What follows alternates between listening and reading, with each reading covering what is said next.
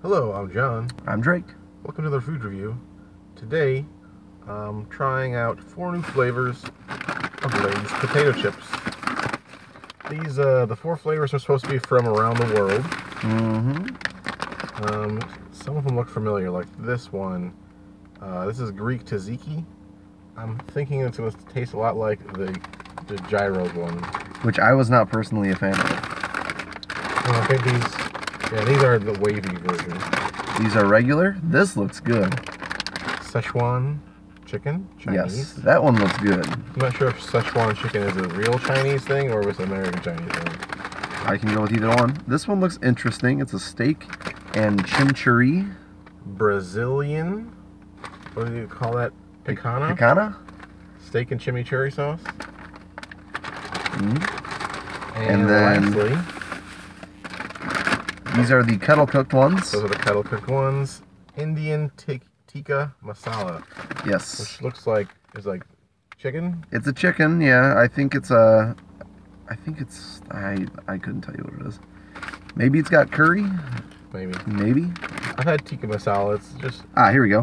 Packed with flavorful spices like turmeric and cumin, the tomato-based dish, tikka masala, is fixed in a global cuisine. Okay, which one am I going to try first? Well, since I just explained this one, we'll start with this one. Alright, let's start with the Indian chips. Read the descriptions before eating it. So this is tikka masala. So just like the choose a flavor or whatever one, they usually have one wavy and one kettle. So this is the kettle one. You can see it's all curly. Kettle's my personal favorite. This definitely smells Very Indian, yes. Let's try this out.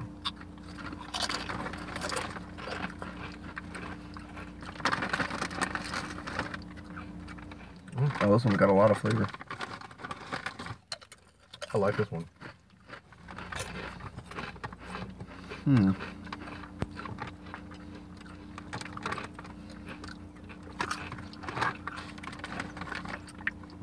It's very good. I can't quite put my finger on what it is that makes it taste Indian. I don't think it's just turmeric and cumin, because there's definitely something in there that's making it taste more Indian. Might be like curry salt, curry in there. It says tikka masala seasoning, including turmeric and cumin. It's good. It is. Definitely tastes very Indian. Oh. Hold it way too quick. Alright, you got it.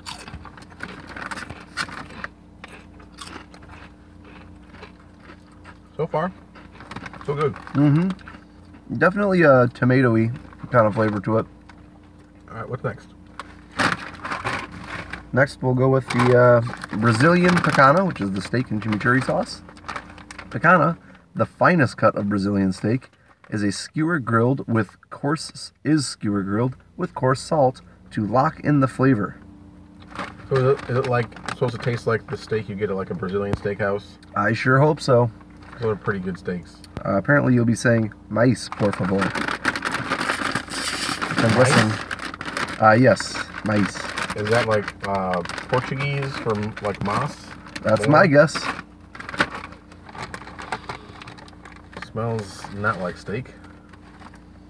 It smells not like steak at all. There is kind of a steaky taste to it though. Kinda is definitely the word there. It's not the steak that we know in the States.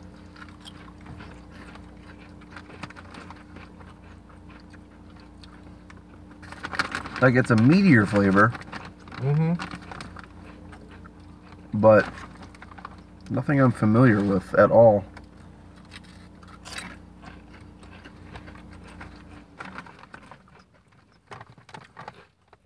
Not to say it's bad. Not bad. It is, I would say it's good. It's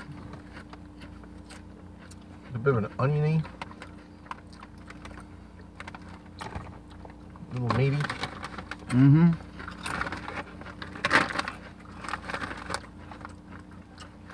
I prefer the masala to this one so far, but plenty more to go. Behind the masala. Masala's still number 1. Then, Greek tzatziki, the one that we suspect will be like the gyros, When the Greek mixed dill, garlic, and other unique spices to yogurt, tzatziki became a Mediterranean classic. That's where they get this from. Okay. And these are the wavy chips. Yes.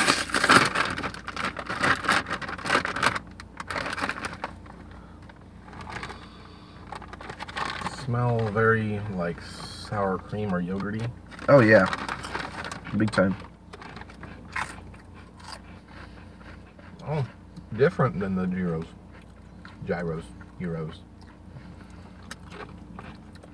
More cucumbery. Definitely. Very dill. A lot of dill in that flavor. Yeah. It's like dill, cucumber, and like a yogurty flavor. Mm-hmm. Which I think this actually tastes better than the gyros one.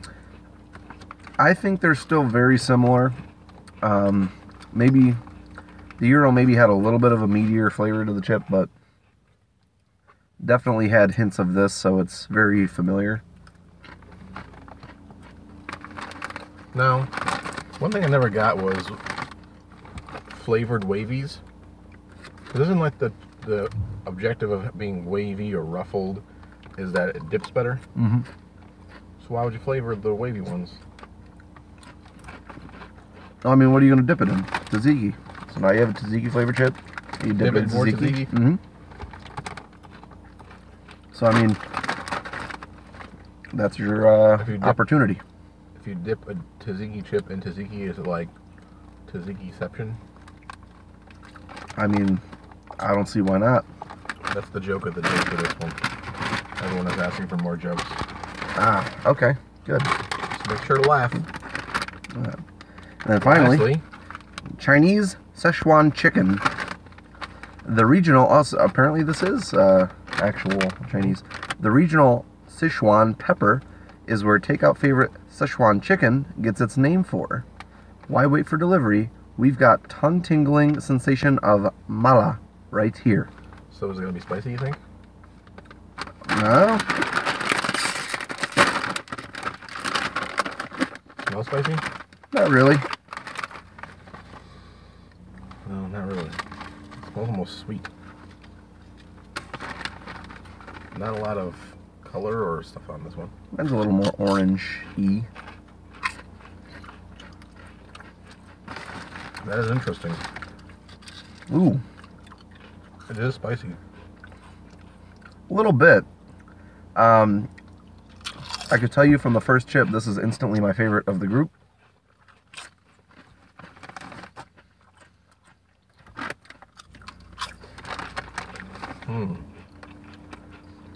I don't know. I might like the tea masala more. But it's very close. Yes.